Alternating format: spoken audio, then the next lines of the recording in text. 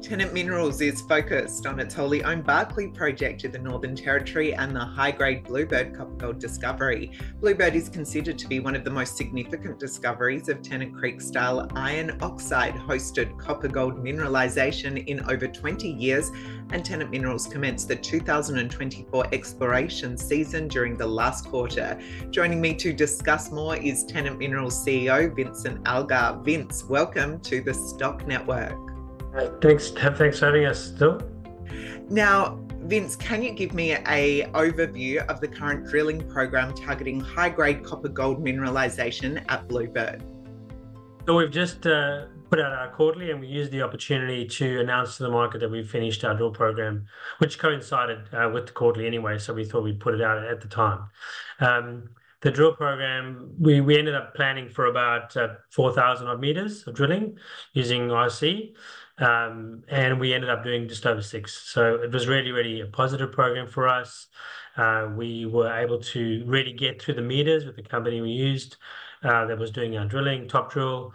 And because we used RC drilling, which is percussion drilling effectively, it took us a really short amount of time to get the work done, which is really great, because what that means is we get our samples analyzed, or we get them logged, we get them analyzed, sent to the lab, and it's still early. It's only just the end of July, right? Which is great. So that we really got in there right at the beginning of the drill season, and now we'll have the results back, within a month or so of having started and finished the program. So it'll allow us to assess that data and then go back in the field to follow up the results that we get.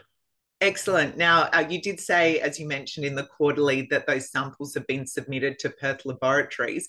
And also you said just now you're expecting the assay results could be ready in about a month. When do you think that the market might get a release about those results? As with laboratory results in all of eternity for the junior sector, we don't really know how long the labs will take to get the results done, but we do know that we've submitted our batches to them.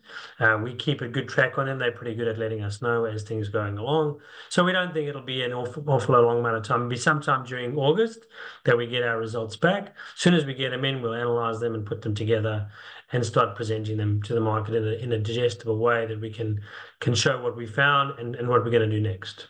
Excellent. And perhaps if we can recap some past results, you've received further results from ongoing metallurgical test work of diamond core samples from Bluebird over the quarter. What have they confirmed to you?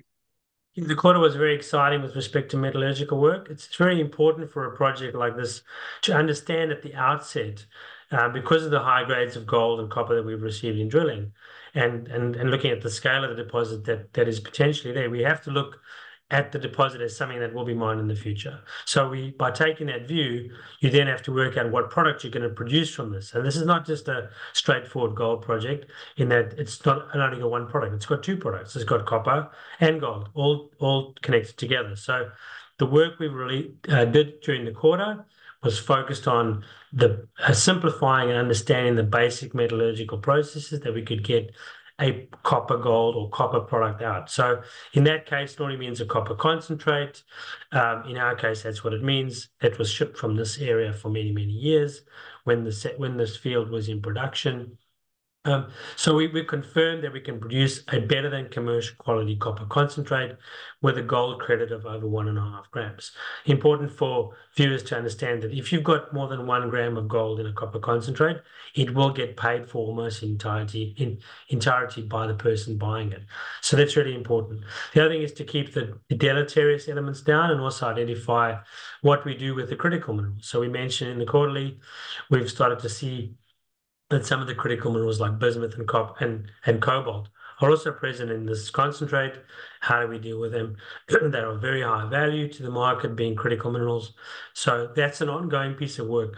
But we're very impressed with the work we've done, that the deposit yields its copper and gold very easily to us, using simple methods that we can replicate now and use as we move the deposit forward. Gives you sort of a comfort blanket as you go into further drilling. Yes, well, Vince, thank you so much for the update on Tennant Minerals last quarter today, and looking forward to everything that's to come that you've also outlined. Thank you. Thank you.